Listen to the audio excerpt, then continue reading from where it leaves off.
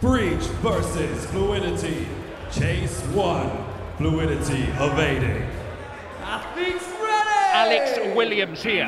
He starts by the loading bay and is just waiting for the arrival of Xavier and goes under the mountain, round towards the tilted cube and loses his footing. And now the chase is on across court as Xavier looks to hunt him down and he is closing that gap. And I think the tag was made probably hand on hand on one of the rails there.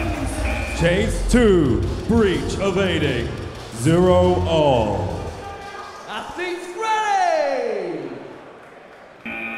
Can he chase down Xavier, a man who is kind of known for picking up a number of evasions in a row, and he just sort of pauses and waits and poses, and then Benny Hills around that loading bay, bounces off the mountain, and he's just jogging around right now. No expensive energy at all, as Alex is just tying himself in knots. He was chasing shadows right the way through that, and that little gambit has not paid off.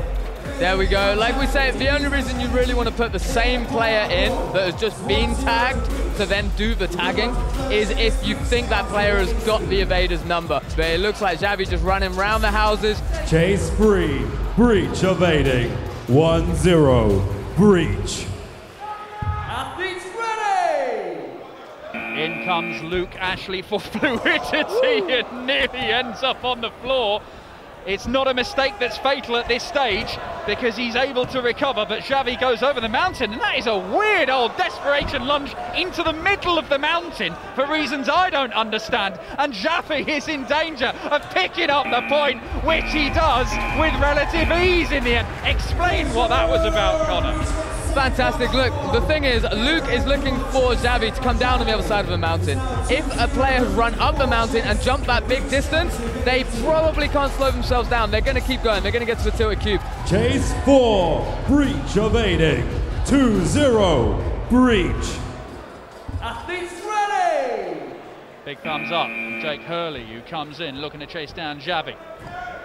Kicked off a European Championship with 3 evasions, did World Chase Tag 4 with 2.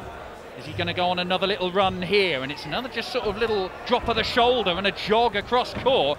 There is no real explosion. He doesn't need it right now, Xavier. He's in control. Very, very controlled stuff from Breach. Yeah, man, you can see, look, not only is he getting the evasions, but he's conserving that energy too. Once you can make that distance, it's all about just, okay, taking the time, making a little bit of a recharge for the player to make sure his gas tank is full. Chase 5. Breach evading. 3-0. Breach. Athletes ready! Frazermeek.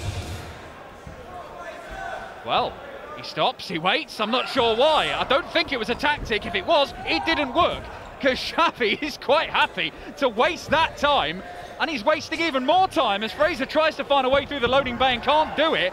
And this is more just, he may as well be picking up evasions while sat in an armchair right now, Xavier. Not only that, I'm actually seeing, like, tactically, he's using some of the same routes again and again. So we got this right side, loading bay, down to the ridge, back to the loading bay. I think this is part of the game plan. I think Tom Taylor has a big part to play in this. He is the team's coach. Chase 6. Breach evading. 4-0. Breach. Cole Quigley with a bit of a Hadouken before he gets going. But they might need something like that to catch Xavier, because at the minute they cannot lay a finger on him. That attempt didn't make contact, and now again we're just into armchair mode for Xavier. He's just strolling around the quad as if there isn't an evader or chaser there, and he's picked up yet another point. This is an annihilation for the Welsh team at the minute. And Cole coming in, big fella, absolute giant, massive reach. You'd think they'd be able to just spike him out past any of these little threadings through the bars, but he cannot make the distance. He can't catch him. And he's back to Alex. Dan, he's got all the way around the whole team. This is a full house. Chase 7. Breach evading. 5-0. Breach.